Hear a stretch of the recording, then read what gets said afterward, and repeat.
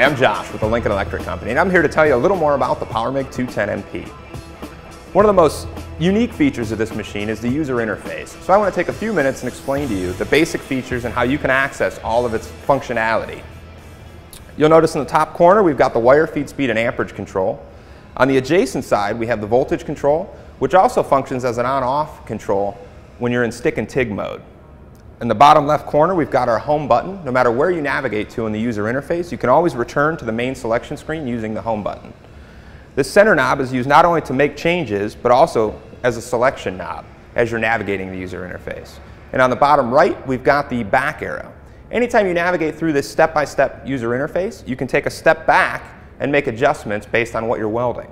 We're going to go ahead and turn the machine on and talk a little bit more about some of the adjustments we can make both while welding and prior to welding. You'll notice the machine intuitively recognizes that it's currently plugged into 120 volt input. Whether you're plugged into 120 or 230, the machine itself will sense that and adjust based on what kind of input voltage you have. Before we start looking at some of the weld procedures, we're going to rotate all the way to the right to our settings menu. I want to walk you through a few of the basic settings that are available. We're going to use this center knob to navigate, and then when we get to what we want to use, we're going to push that center knob in to actually select it. So you'll notice the first thing I've selected here is units. You have access to both English and metric units. Depending on where you're at and regional variances, you can use either. I'm going to use this back knob to take a step back.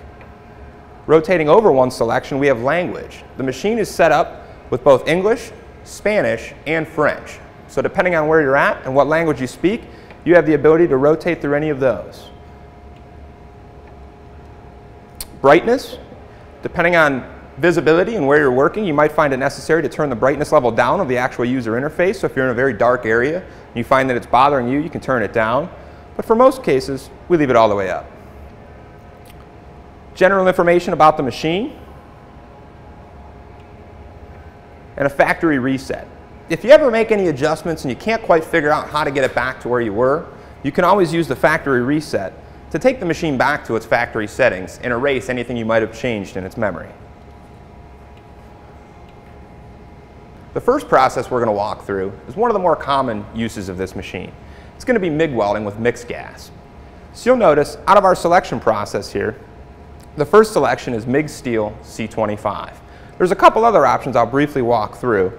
We have MIG steel optimized for pure CO2, manual CV mode, which is going to allow you to adjust the machine to whatever settings you want based on your electrode.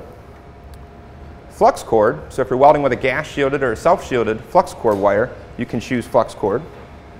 Spool gun aluminum. If you're welding aluminum, obviously you'd want to use a spool gun with this. We recommend the Magnum Pro 100 SG spool gun.